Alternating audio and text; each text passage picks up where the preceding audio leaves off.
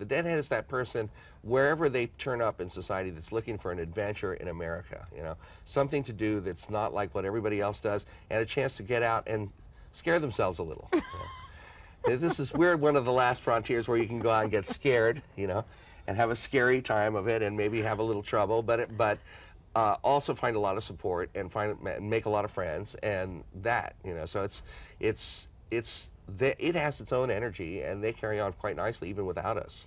So it's a sub-society of some kind. I don't want to call it a counterculture, because that's not really what it is. It's really an expression of the kind of larger American picture, America as an interesting place to be in.